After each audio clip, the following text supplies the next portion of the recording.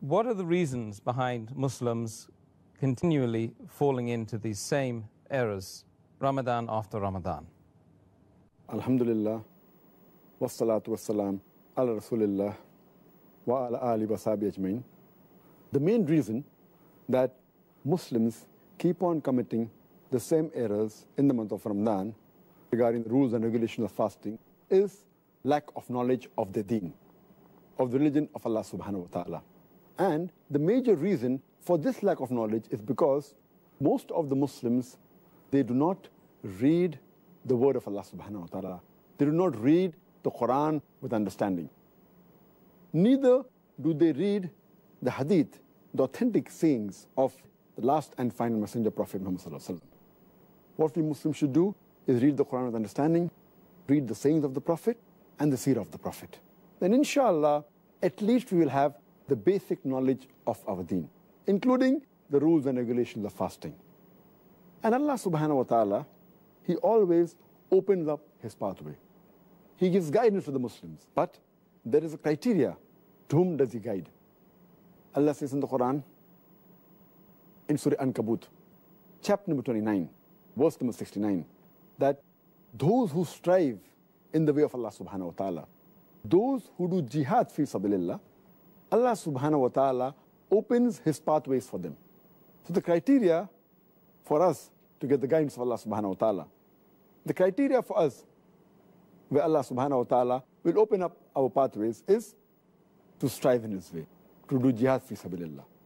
And Allah says in the Quran, in Surah Nahl, chapter number 16, verse number 43, as well as Surah Anbiya, chapter number 21, verse number 7, Allah says, فَاسْأَلُوا أَهْلِ الذِّكْرِ إِن كُنْتُمْ لَا تَعْلَمُونَ. Which means, if you do not possess, or if you doubt, then ask the person who possesses the knowledge.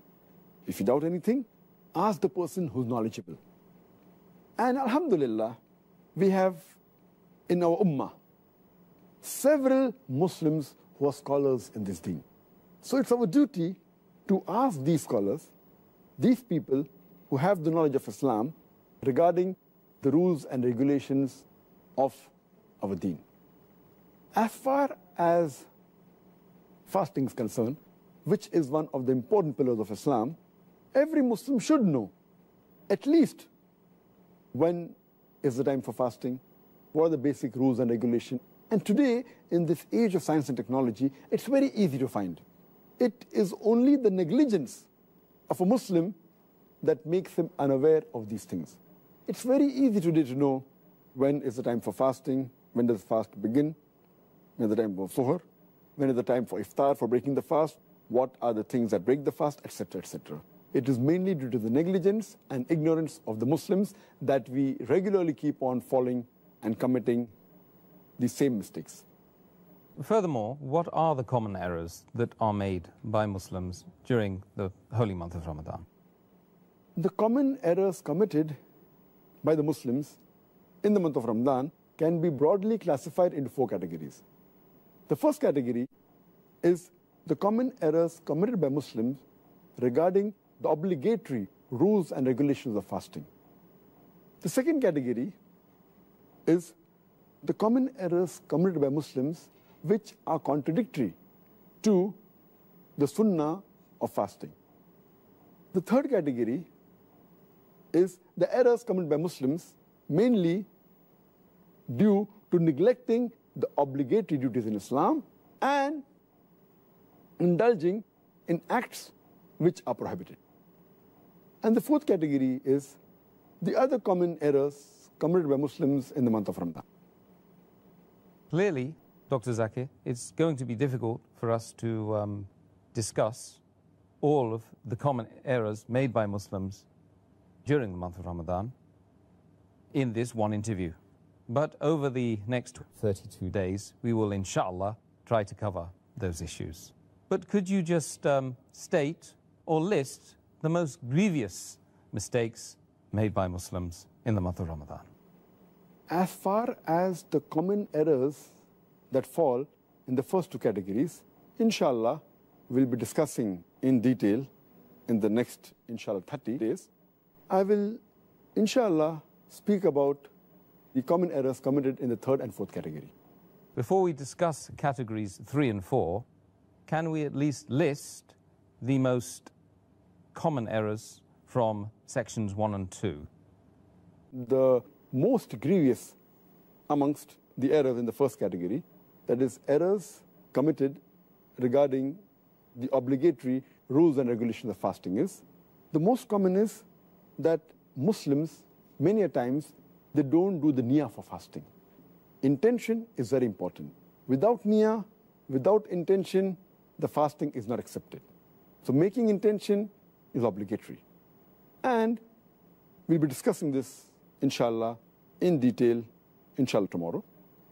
The second error is that many a times, Muslims, even after the Fajr Azan has started, yet they continue eating. And they think that the end of Suhur time is only at the end of the Fajr Azan. In fact, the moment the Fajr Azan starts, the moment the beginning of dawn starts, the Suhur time ends. So this is error which normally nullifies or invalidates the fast. The third error in the first category is that many people, they delay paying their Zakatul Fitr. And many times they pay after the Eid al-Fitr Salah. If we pay the Zakatul Fitr after Eid al-Fitr, then it is like normal charity. It does not come under the Zakatul Fitr. So these three are the most grievous in the first category. The common errors committed in the second category, that is errors that are contradicting the sunnah of the fasting, is number one, many people, they skip their suhoor. Some people, they have an early suhoor. That is, they have the suhoor 1 or 2 hours before the Fajr time. In fact, suhoor is a blessing. Every Muslim should have it. And the Prophet said, we should delay the suhoor as much as possible. We should have it till just before the Fajr time. The third mistake committed by Muslims in this category is that they delay opening their fast. They delay the iftar. And our Prophet ﷺ said that the people will be good as long as they hasten in breaking the iftar. That means immediately after sunset, they should break the iftar. The fourth common error in this category is that many Muslims, they read unauthentic dua during iftar. The most authentic dua, as far as iftar is concerned, is Zahab al-Zama, wa abtallati uruku, wa sabat al-arj, inshallah. Which means that my thirst is quenched, the veins are moistened, and the ajr is near, inshallah, God willing. The reward is near, God willing. And some people, when they read this dua for breaking the fast, they say it before breaking the fast. Before they put their date in the mouth, they say this, and it is contrary to the meaning. The meaning says that my thirst has been quenched. Zahaba zama, wabtallati uruku. My thirst has been quenched, and the veins have been moistened. Your thirst cannot be quenched before breaking the fast. So normally it should be said after you eat the khujur, after you have water and you're satisfied, maybe after some minutes, after you break the fast, then you can read this dua. Zahaba zama, wabtalati uruku, wa sabat al-ajr, inshallah. Which means, my thirst has been quenched. The veins have been moistened. The reward is near, inshallah, God willing.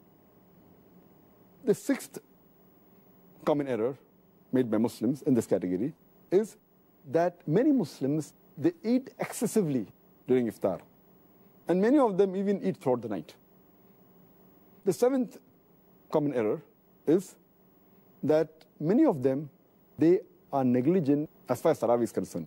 Because Tarawih is not a fard, they think it is no problem if a Muslim misses Tarawih. Though Tarawih is not a fard, it's a very important sunnah. And a Muslim who misses Tarawih is missing a great deal of reward.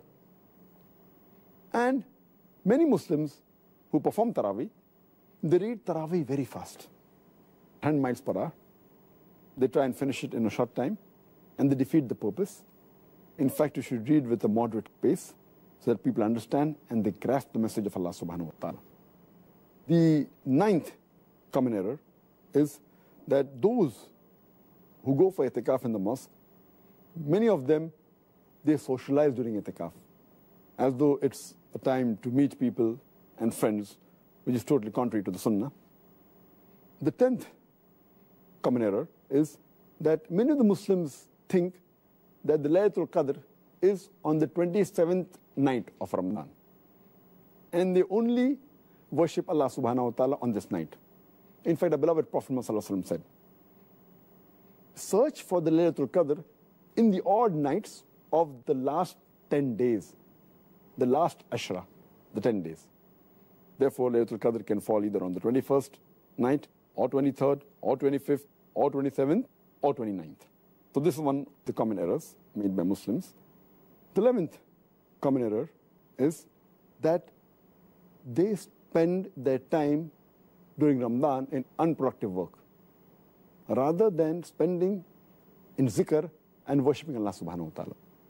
They should spend their time rather for offering, besides the compulsory salah, the nawafil, the voluntary salah, the sunnah salah.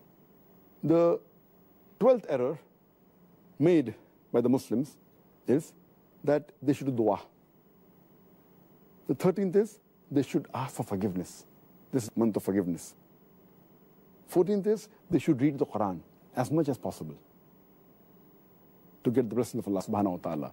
The 15th is that they fast and they keep themselves hungry, but basically they're not mentally prepared for that fast.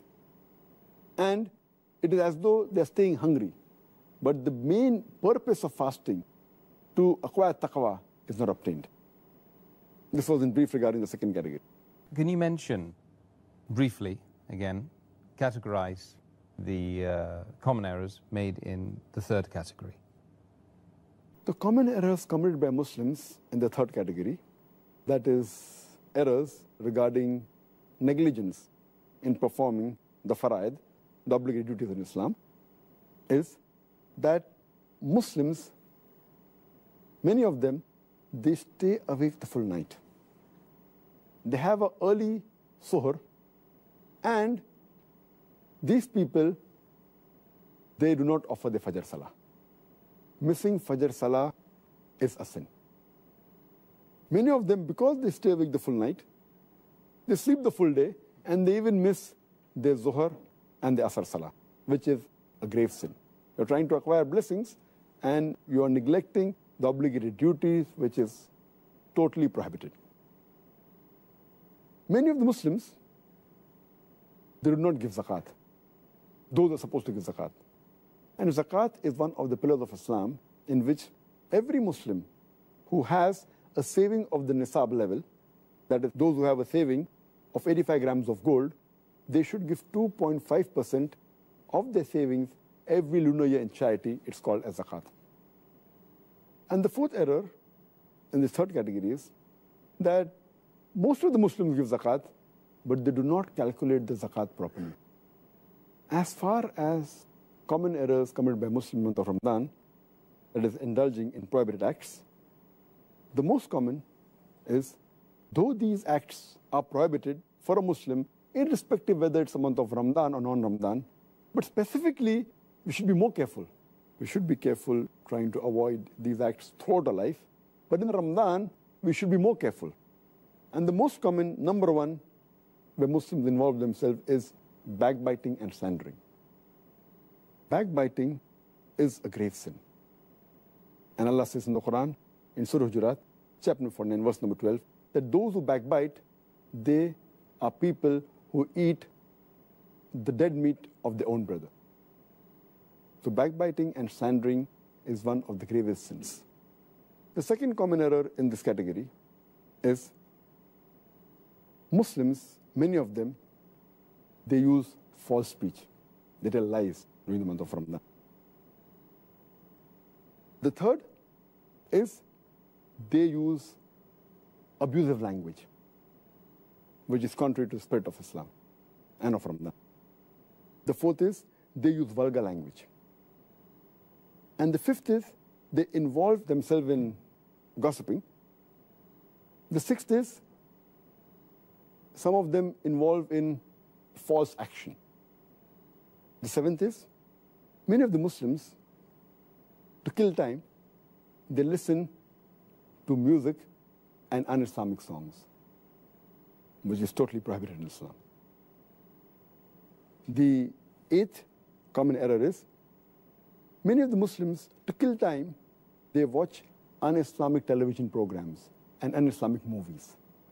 The ninth common error committed by Muslim is that many of the Muslims, they read un-Islamic magazines, un-Islamic books, un-Islamic pictures, which are all prohibited in Islam. The 10th common error done by Muslims in this month is many of them, they go to un-Islamic sites on the internet, which is again prohibited. The 11th common error is that they spend excessively and they commit extravagance. And the 12th is there is a lot of wastage of food. So this was in brief regarding the list of mistakes done by Muslims commonly in the third category. That is, indulging in acts which are prohibited and neglecting acts which are farz in Islam. So, Dr. Zakir, what are the other common errors committed by Muslims during the month of Ramadan? The other common errors committed by Muslims in the month of Ramadan, that is the fourth category, is number one is that many of the Muslims, they stay awake the full night and then they sleep in the day. And they do the normal activity at the night time and sleep in the daytime. They're converting day into night and night into day, and the whole purpose of fasting is defeated. The second error in this category is that many of the Muslims, they remain lazy and they're inactive during the daytime, which is contrary to the spirit of fasting. The third common error is that many of the Muslims, they try and kill their time during the day by playing, by amusement, by games, which defeats the purpose again. The fourth common error is Muslims, they give lavish iftar parties and they spend a lot of money, mainly trying to show off. The fifth common error, many of the Muslims, they ask the women folk in their family to prepare a variety of dishes for iftar and for suhoor, thus making the women in the family spend the majority of the time in the kitchen. In fact, the family should spend most of the time in remembering Allah subhanahu wa ta'ala. And if the women folk do more du'as, inshallah, even the men will benefit. Even their sins will be forgiven, inshallah. The sixth common error is that many of the Muslims, they renovate their house and their shop in the month of Ramadan, spend more time in that than remembering Allah subhanahu wa ta'ala. The seventh common error is that many of the Muslims, they spend their nights, instead of remembering Allah subhanahu wa ta'ala, in activities which are unproductive. For example, they spend their time in excessive socializing after Taraweeh. That is the eighth error. Ninth is, many of the Muslims, they spend many nights and most parts of their nights in shopping. The 10th common error is, many of the Muslims, they spend most of the time in the night in eating. The 11th is, many of the Muslims, they spend their time in roaming and in loitering during the night. And the 12th common error is, the last 10 days of Ramadan are mainly the days in which the Muslims should do more ibadah. But most of the Muslims, they spend time in shopping, in celebrating, and preparing themselves for Eid. And most of them spend time in activities that are unproductive rather than spending the time in ibadah. these are some of the other common errors which Muslims commit, and I hope inshallah that they will abstain from these errors.